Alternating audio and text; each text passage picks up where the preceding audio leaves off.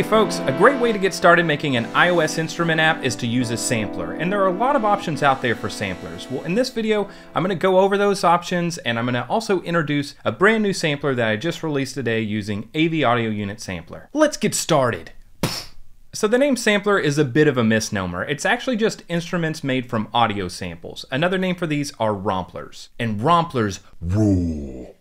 So for a sampler, you kind of have two options. You can either build it natively with AVAudioUnitSampler, or you can use a third-party library like AudioKit or Juice. Recently, I gave a remote talk at the Audio Programmers Virtual Meetup, and there I built 3 samplers live. The first sampler uses AudioKit's Apple sampler, which is built on top of AVAudioUnitSampler. The second one was the Done sampler, which is built from the ground up and uses SFCs. And the third sampler was AVAudioUnitSampler, except for it uses AudioKit for the keyboard and controls. Well, that third example is what we're going to expand on today. I'll leave a link to that presentation down in the description and the pinned comment, but also I never released the code to that. Well, I have put that in my 100 lines of code AudioKit package, so now you can see all those samplers. And we'll go over the AVAudioUnitSampler example here in a little bit. The other third-party library a lot of people use is Juice. I just don't have a lot of experience using Juice. I know the Audio Programmer actually has a ton of tutorials for it, and he also has a great Discord group where a lot of people are talking about Juice and AudioKit and any other audio framework that's out there. So what are some of the pros and cons of going with the native option? Well, one, anytime Apple comes out with something new, you're going to get it automatically. You don't have to wait for a third-party library to update and introduce those things. Also, the code you write for it is your own. You don't have to worry about following the licensing of any of these third-party libraries. But the downside is you don't get the community aspect that you get working with one of those frameworks. And a lot of Apple's code is closed source. So you know the thing might be working, but you don't know how it's working. And if you need to change anything under the hood, you're kind of limited in that. All right, so let's jump into Xcode and take a look at the project. So this is my 100 lines of code example, and this is the bare minimum you need to make an instrument with AVAudioEngine using AVAudioUnitSampler. So first we have to import AV Foundation, and then we create our engine, which is an AVAudioEngine. And in this example, we're just having one node, and that is our AVAudioUnitSampler. So in our init method, we attach the instrument to our engine, and then we connect our instrument to the engine's main mixer node. Then all that's left is to load our instrument and start the engine. Now for the keyboard, I'm using AudioKit's keyboard package, and then here's where I'm adding it to my view. And whenever someone touches or releases a key, we are calling our instrument start note and stop note. So this is the bare minimum you need to have AVAudioUnit playing an AVAudioUnitSampler.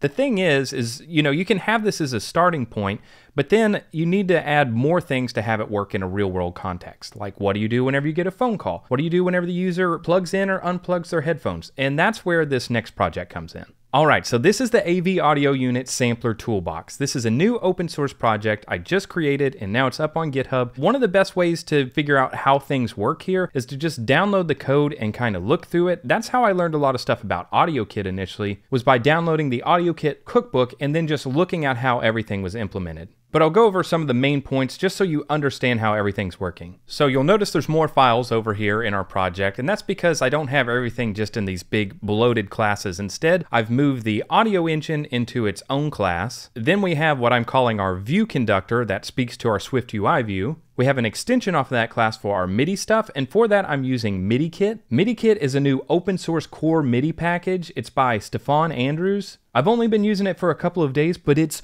really cool. Then we have our SwiftUI elements. If you're going to embed a view into your main Swift view, sometimes it's better to have those views imported from another view. It just has to do with the way that Swift redraws things whenever you update a state. You'll see that when you look at the code, but that's why everything isn't just in one giant Swift file. And finally, we have our content view, and that's where we're drawing everything that you see on the screen for the app. All right, so let's start with the audio engine. Once again, we're setting up our AVAudioEngine, then we have our AVAudioUnitSampler, and underneath this, we have our effects. We're using AVAudioUnit effects. So there's one for reverb, there's one for delay, and then you can get more granular with your options whenever you use AVAudioUnit effects, and you use one of these descriptions. Like this one, I'm using it for a peak limiter. Let's just see what some of the other options are here. All right, so they have a delay, a reverb, distortion, peak limiter, AU sound isolation. The GarageBand guy just did a video on this AU sound isolation. It's used to do things like remove the vocals from a background track. There's merger, sampler, I don't know what that is, splitter, NBEQ, remote IO, vary speed, MIDI Smith, MIDI synth, time, pitch, yada, yada, yada, yada, yada, yada, yada, but not those ones. Okay, so then we move down to our init method. This is where our engine attaches all those nodes. Then we connect those nodes, the instrument to the reverb to the delay to the limiter, then the limiter finally to our engine's mixer node. Then once again, we are loading our instrument, and the instrument is being loaded from our sounds file. Now this is one of the gotchas with using AVAudioUnitSampler. I'm going to link to Apple's documentation on this, but basically you want to put your instruments and sounds inside of a sound folder. And if whenever you're creating your instruments, you can create them by using the sounds that are already in this sounds folder,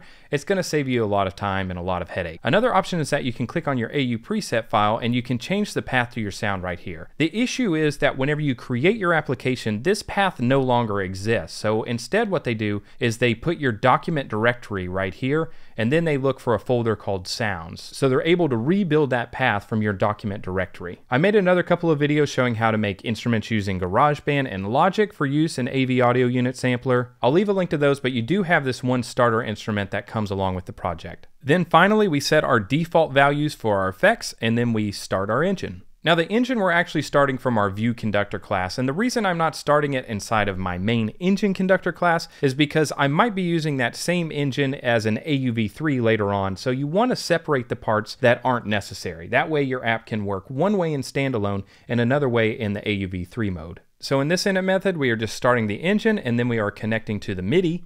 And with MIDIKit, it is very easy to get this thing up and going. First, we have our MIDI connections here, and then we have our received method where we can start our notes, stop our notes, or do our MIDI CC controls. We also want to update our UI whenever we're doing MIDI events, and so for that, I'm using Notification Center, and I'm sending a notification for MIDI key or knob update. And if I click on our content view, then you can see how those are being used.